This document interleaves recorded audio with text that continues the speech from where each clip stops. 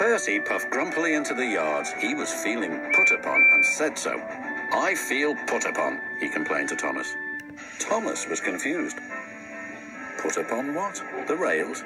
No, put upon with too much work. Driver says he is too. Put upon?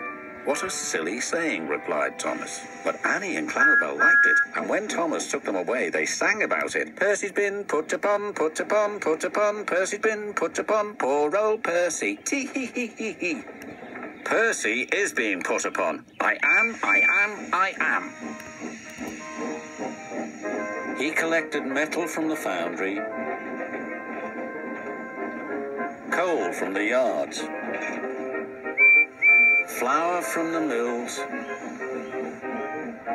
rock from the quarries, and fuel from the depot. Then he delivered it all to the docks.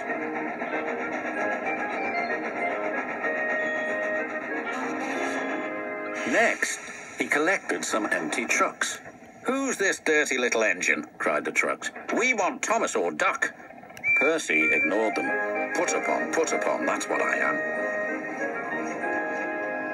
That night, all the engines laughed at him.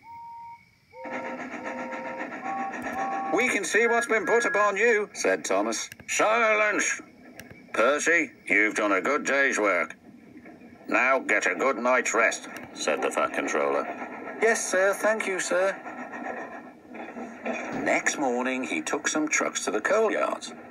Then he had to push empty trucks to the mine shaft. When he arrived, there was trouble. The foreman spoke to his driver. "The trucks are stuck on the mechanism. All they need is a good shove. We'll do it right away." Percy shunted back to where a large canvas barrier was used to protect his line from loose rocks. Percy charged at the line of trucks, too fast and too hard. "Oh, no!" gasped Percy. The trucks broke free, but ran out of control to the mines below. On, faster, faster!" the silly trucks yelled. Then there was trouble again.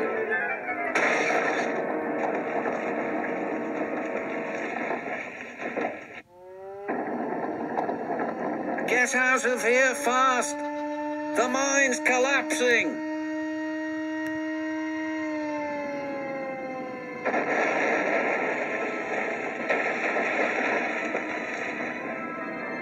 "We'll just have to make a run for it, Percy," called his driver. "There's going to be an avalanche," wailed Percy. And he was right. Worse still, the track he was on began to crumble.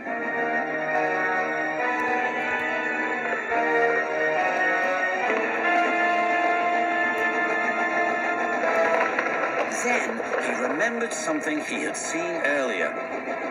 "There's a canvas barrier by the track. That might save us." They were just in time.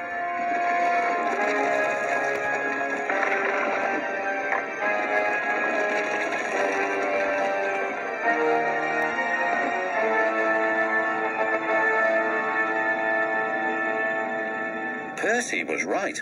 The canvas did indeed save them, but the miners didn't know that.